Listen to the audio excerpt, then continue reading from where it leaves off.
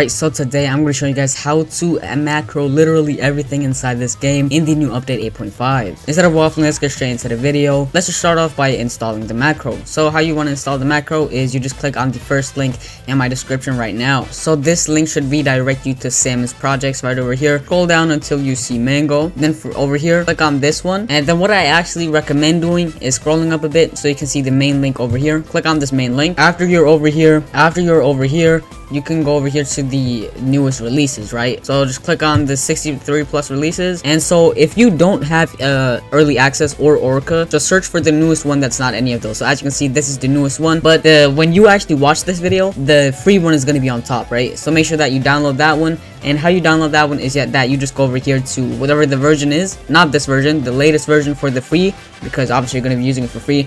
Then go over here to source code zip, and then just make sure that you save this, then open it up over here. So whenever this actually opens up over here, you're going to want to click on extract all, then click on extract again. So after you did that, this window should pop up. Make sure that you double click on this, and then double click on this AV AIO. So there is a thing where your macro can like keep disappearing, right? Like it just disappears for no reason. The reason that is because Windows thinks it's a virus, right? And the reason it thinks that is because it runs keystrokes, and keystrokes is something that is usually done by malware, but it is not malware, because I'm telling you guys, it has to run keystrokes for your units to actually place down. So let's just really quickly disable the Windows protection services, and the way we do that is we can just go over here, boom, and type in security, or just typing secure, and then click on this one, Windows security settings, right? Click on that, then go over here to virus and threat protection. Then as you can see, virus and threat protection settings, manage settings, and then turn this off. Boom, turn that off. Alright, then you're going to want to click on the second link in the description. Then you're going to be redirected to AutoHotkey. Then click on download v2.0, then click on save, and then as you can see, just run the setup and just press on install and install AutoHotkey. After you turn that off, you can go back over here, double click on this now. As you see, it says Windows protect your PC, but again, this is just because of the reason I said earlier. It runs keystrokes. Run anyway. Now just really quickly press F1. Boom, as you can see. Now I'm gonna actually show you guys how to macro anything you want. So for main over here, the webhook, it says webhook URL, right? Just go over here back to Discord, right? Make your own Discord server, then go over here to webhook, like whatever your server is, go to your server. Thank you.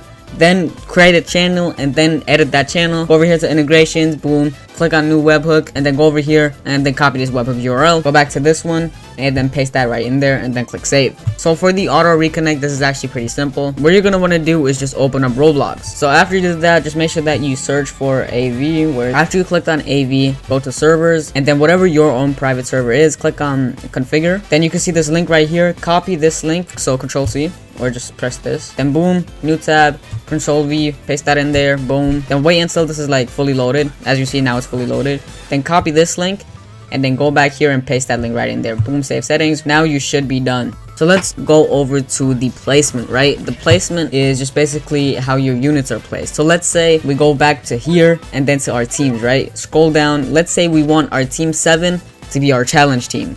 The way we do that is, as you can see, this is 8, this is 7, okay? So we want team 7 to be our challenge team. Boom, we go to team 7. Then the units that I do recommend will be on the screen right now. So the main DPS unit should be Vanguards Settings. The second unit should be either Delta or Uryu, right?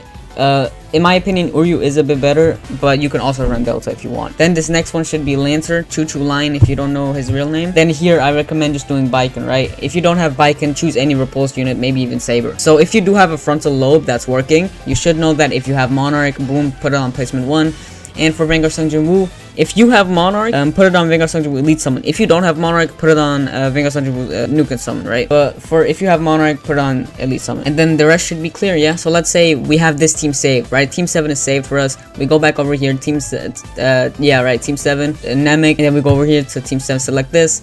And then we gotta select this for every single one, right? So let's say we selected it for every single one over here. Now we can click on save. And just so you guys know, this is the same case for literally everything in this macro, right? Worldlines is a bit more tricky, but all you have to do is, again, with the teams, make sure that it's the same team that you actually want the weather to be on. Also, for the people that want to grind the new dungeon, go over here to Frozen Volcano, again, pick the team, and you can either pick high class or sphere finder. The rest aren't really that good for a macro, but I do recommend picking high class, not gonna lie. So after you did that, you can now click on save as well if you have the right team set up, everything. Also, if you want to know what the best teams are for every single one of these modes, all you have to do is go back to this to the Discord, right? Then go to Mango tier list, right? It's just a bit like below the Mango. To scroll down and you'll see like challenges, everything here, like literally what I just told you, right? You can see every single thing here. Jeju raid, everything is over here. The best teams for everything are right over here. Okay, so make sure that you check this out as well. All right, so after you did that, you can X out of this. Now that we're done with 3 of the parts, last thing we have to do is farm. So this is pretty self-explanatory. If you want to do daily challenge, mark this, mark this, mark this, mark this, if you want to do these, right? And if you have these set up in the placement and the game mode settings. Do bounty again. If you want to do this, click on it. I recommend the bounty and the challenge team should be the same. So for the repeatable, this is actually after it completes all of these, right? In case it does complete all of these, you can now go to anything you want again. Infinite, legend stages, whatever you want.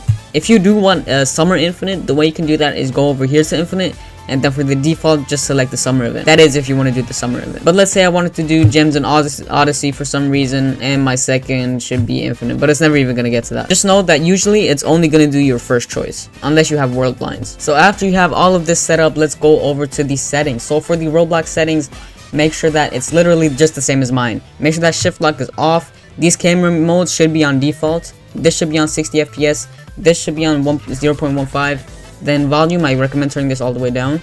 Now graphics quality, turn this all the way down, and performance stats should be off as well. For the AV settings, make sure that literally if you go down here, everything should be on, and then make these, and then this UI scale should be 1. Alright, now after you did all of that, you are now actually done with setting up the macro. Alright, so now the main thing that you actually want to make sure you did is that number 1, you're in a private server, so no other people should be in your server. Then go over here to settings, make sure your UI scale has to be 1 as well. Make sure you have that as well. After you're done with all of that, we can now start the macro. Let's just get straight into the time lapse.